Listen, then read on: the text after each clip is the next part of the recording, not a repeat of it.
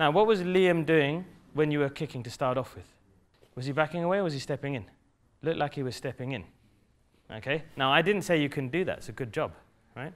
But if he's stepping in and then you can't get the score, if you start hitting him a little bit harder, then maybe he would back off without you asking him to, you know?